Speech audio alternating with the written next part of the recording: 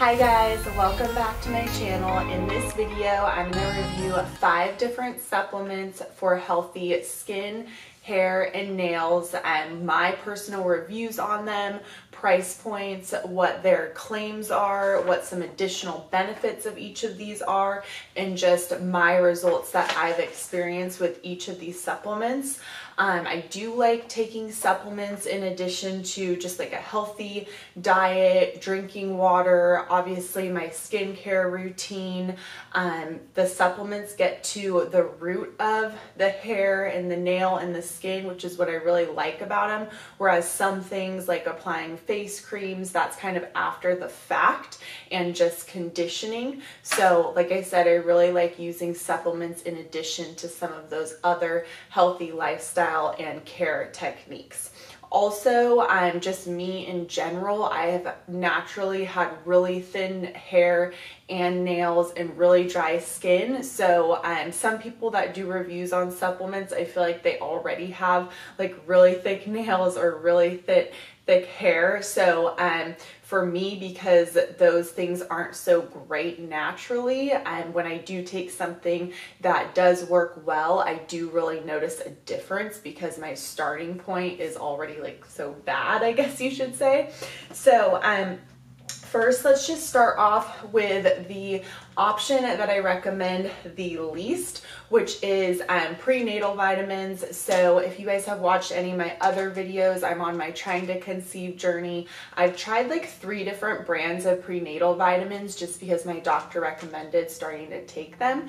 And there's a lot of things out there that like celebrities are using these and that you're gonna get glowing skin, thicker hair, and stronger nails by taking these because they do have like folic acid, iron, calcium. They have a lot of great nutrients in them. They're basically like a multivitamin on steroids. However, I didn't notice any additional benefits or side effects from taking these. There are some disadvantages also. Like out of everything I'm going to talk about, I saw the least results in these. And there's also the biggest disadvantages of taking them if you're not actually trying to get pregnant, because some prenatal vitamins have iron in them, which they can make you really constipated. And then all prenatal vitamins for the most part should have folic acid, and that taken in large doses over time can actually cause more damage than benefits. So the prenatal vitamins right here, I definitely wouldn't recommend if you're not trying to get pregnant. And again, I didn't see any results. Just looking at my notes, I'm going to go over the serving size price. So these ones were 20 cents per serving, and I'll link all of the products in the description below. So in general, I do a lot of videos on just like beauty. I like to talk about like natural ways to get healthier, whether it be beauty aspect or health and fitness aspect. So if you like those types of videos, definitely subscribe to my channel. I just do honest reviews on things or tips and tricks and routines as well. So next up, I'm going to talk about biotin. Now, I did a lot of research on biotin online prior to purchasing these and after, and there are studies, and again, I'll link these below, that show that biotin does have a 91% chance of increasing your nail thickness and strength, and again, I'll link that below. So biotin I originally started taking for my nails years back, and I definitely noticed with biotin thicker nails, like my nails that would just break off the second they got past the skin. I just trim them, but they will get really long if I'm on a biotin supplement. So for nails, biotin is my top recommendation. It's also really inexpensive. So the biotin comes out to 10 cents per serving, which out of all the things I'm going to talk about, this is the cheapest product per serving. So definitely recommend them for nails. For hair, my hair is super thin and it's really damaged at the bottom from dyeing it, but the biotin I have noticed has strengthened the hair at the shaft, which is what the product also claims to do. Like if you read it, says healthy nails, hair, and skin.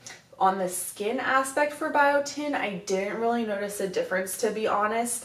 And I am holding these two products because the biotin does come in a liquid version and it comes in a supplement version. Some people that don't like to take pills definitely recommend the liquid version. If you don't mind, I really like this one with coconut oil. It's supposed to help you like digest it faster. Some people say that the biotin liquid format is better because it's easier for digestion. I personally didn't like the orange flavor of this. I just felt more at ease taking the pill. So either one of these are going to work, and you can take this one's a 5,000 milligram serving. This one is 10,000. So depending on your diet, you might want to start out with 5,000 milligrams per day and then build up if you feel like you need more. But highly recommend these. Other benefits of biotin is it does help boost metabolism in some cases, and it also can help with digestion and even brain function. So again, I'll link all of the more in-depth research on these things in the description below. So next I'm going to talk about collagen. So these are two different things. This is collagen in a supplement format. It's called multi-supplement or multi-collagen complex because it has several different types of collagen in it. This one is my top recommendation for healthier skin. I definitely noticed that my skin was less dry. It just seemed more elastic and just like looking fresher and more glowy. So this one over the collagen peptide powder, I definitely recommend for skin. I don't know is the fact that this is a multi-collagen complex, whereas the powder is just one type of collagen, but I definitely liked this for my skin. This is the most expensive product. It comes out to almost $1 per serving. So that's about $1 per day. So this one does get kind of pricey. Another thing that I noticed is that the milligrams per serving is a lot less on this than this, so it's more expensive and you are getting less collagen. But again, I did notice a big difference in my skin. I didn't really notice much else with the collagen as far as like hair or nail difference.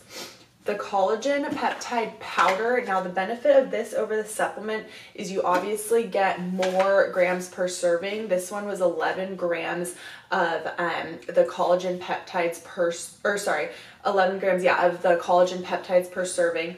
It is only one type of collagen, and I didn't notice a big difference in skin, hair, or nails with this one. But what I did like about this one is it mixes into your coffee and just makes it creamier in the morning. So I did like that. That was a plus. Also, I have really bad knees, and I did notice a difference in joint health and support with this one. So other benefits of collagen in general, whether it's the peptide option or the supplement option, is they do help boost your like joints and bones. It says supports bones and joints on both of them. So that would be the benefit. Some say that the peptides are easier to digest because they're already the broken down version.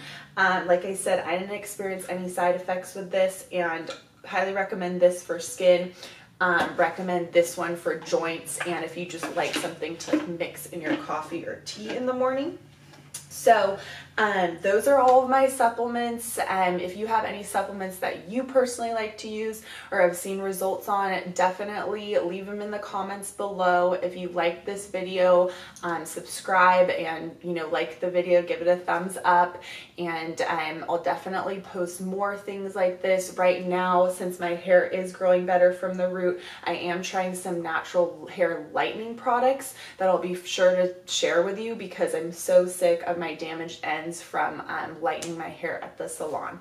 So we'll see you on the next video. Thank you so much for watching. I hope this was useful, and I'll look forward to seeing you.